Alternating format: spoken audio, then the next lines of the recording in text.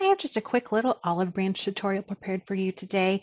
I am going to be using some Arches watercolor paper and my Princeton Velvetouch round size 4 brush. And I'm going to start off by doing the branch of the olive branch. And I'm mixing together some sepia with a little bit of my Quinacridone rose. I just want this to be kind of like a red-brown color. And I'm just mixing that up. And I'm just going to do the main part of the branch. I'm starting out with a little bit of a thicker branch end and then very thin lines going up.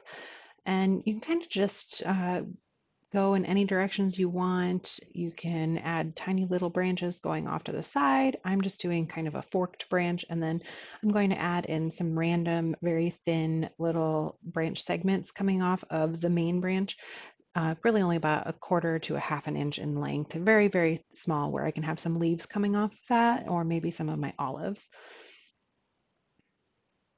So just very, very light touch with that. If you are more comfortable using a smaller brush to make thin lines, you certainly could try just using a size 1 or a detailer brush if you have trouble with that really light pressure making very thin lines. So next I am going to put in some of my olives. And the olives I want to do are black olives, but I don't want to do straight black. So I'm mixing my ivory black with some Carbazole violet so that I get kind of a really deep purple black color. So just mixing up a bunch of that. And I'm still using my round size 4 for this entire piece. And I'm going to make some oval shapes, and I want to leave a small little area for a highlight on them. So as I make those oval shapes here, I'm going to just leave a little white space for a little light highlight on that. And I'm just going to pick some random places near the branch to put those, and then I'll add some little connecting stems to them as I go after this is dry. So some of these I might add two together in little clumps. And then after I've done some of the leaves, I may add another olive just coming tucked out from behind a leaf. Here I'm just putting 2 olives together.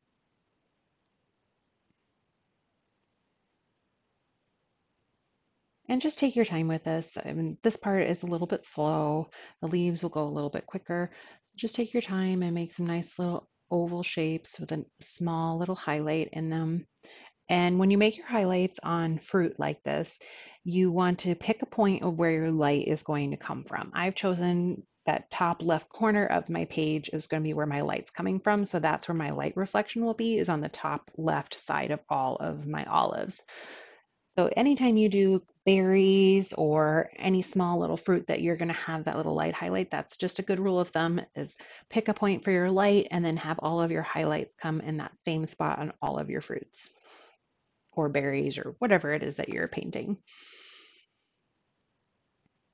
And I don't want to overload this with too many. I'm just kind of spotting in a few here and there. And then I'll start working on the leaves here in just a minute.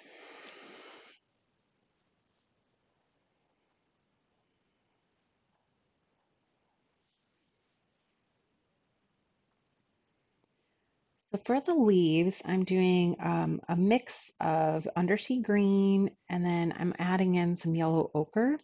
And I'll kind of just go between those two greens. I'm just mixing a little bit of that undersea green with that yellow just to give myself a really nice olive green. And then I'll use some of the undersea green just by itself. So just kind of switching back and forth so I get some variation in my greens. We're going to do some long, thin leaves. So just take your time to do a nice long stroke. You'll start out with little pressure and then apply more pressure as you get further down the leaf, and then lift your brush to get that nice point. So this is something, if you wanted to practice on a separate sheet just making the leaf shapes, that is a good idea. This is actually my second branch that I did. I did another one before this just as a practice, just to kind of get a layout idea of how I wanted. And you can also arrange these branches into a wreath, would be very pretty, or you can make a frame around a monogram. You could frame out a card. Lots of different ways that you can use these olive branches to make things. I'm just kind of going back and forth between my undersea green and my yellow ochre green mixture, just so I get a lot of variation in my leaf colors. And if you want to leave a small little white area in your leaf, you can leave that little gap. I did on a couple of the leaves here, or you could just have them all filled in solid, or do a combination of both. It's kind of, I have a couple that I've left, and then a couple that most of them I've just filled in all the way. And you can vary the size on these. You could put some smaller leaves here and there. I'm going to just fill in a lot of my main leaves, and then I can also do some leaves that are coming out from behind other leaves. They'll be going different directions. Not all the leaves are going to be falling the same direction. You'll have them going outward from the branch. So here I'm putting a leaf behind that and did bleed a little bit into that other leaf. So I'm just going to go over that first leaf just to smooth that color out. But you can still see that I've got two defined leaves there. And then anywhere that I painted a small little branch coming off of the main branch, I want to make sure I put a leaf on the end of that. And then you can just tuck in some smaller leaves in between others just to fill in any of the empty space. But I'm still leaving gaps in between the branches. Here I'm going to do a leaf that goes behind one of the olives. So I'm just going around very carefully. Best to wait until your olives are all the way dry, or just be extremely careful when you go right up to the edge of that olive paint, or you will have that black bleed into your green. I'll do another leaf that's kind of going behind another one here. I'm just going up to the edge, and then I'm trying to imagine the leaf going all the way behind, and at what point would that leaf come out from behind the other leaf? And if you need to just go over your other leaf again, if you have any overspill of your paint, especially on a smaller scale like this, it's a little harder to have that brush control. So it's good practice to do that, and getting your brush right up to the edge of another object that you're filling in. So here I'm just putting a few small little leaves in to fill in some of the areas, and I'll go down my branch a bit and just add some more leaves. So not all of these leaves have to come off a little branch end. A lot of them will just come directly off the big branch, or the main trunk of the branch, I guess is what you'd say. Just want to fill in some random little spots and try to vary the direction of my leaves, have some that are coming out from behind or in front.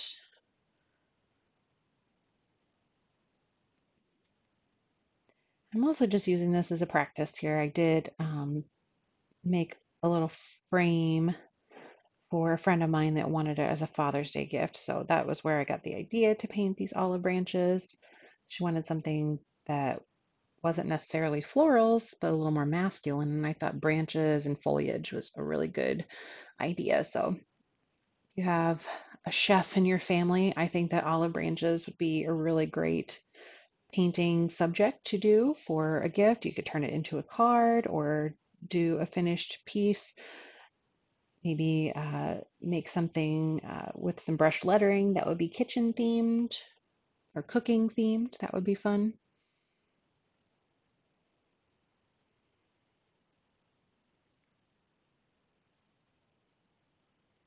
And as you can see here, I have this one going behind the tip of that other leaf.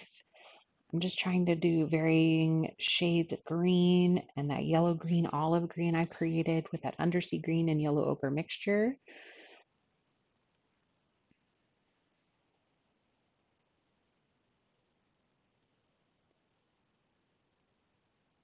So now I've gone back to that branch color I mixed, which was the sepia and the rose, and I'm just going to add some little connecting little stems from the olives to the branch. So very, very light touch, very, very thin lines that I'm making. And if that leaf wasn't quite dry all the way, so I did have a little bit of bleeding. I had a little bit too much paint on my brush, so I'm just gonna kind of smooth that paint back out, fix my little mistake I made.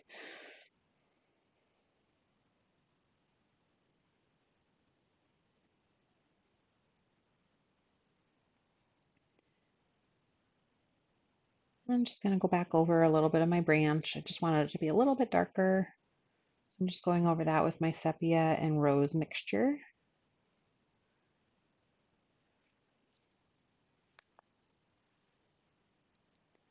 I'm going to add another little olive, just kind of poking out from behind one of the leaves up here. So just going right up to the edge of that leaf and just making almost like a semicircle shape coming out. Just taking a look, thinking where else I could add one, but I don't want to overwhelm the painting with too many olives.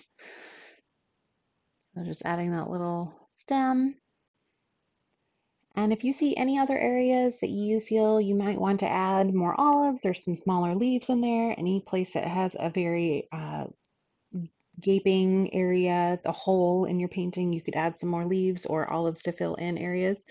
But I'm going to call that done. And just thank you for watching my video. And please subscribe to my channel so that you don't miss out on any upcoming tutorials that I'll be adding.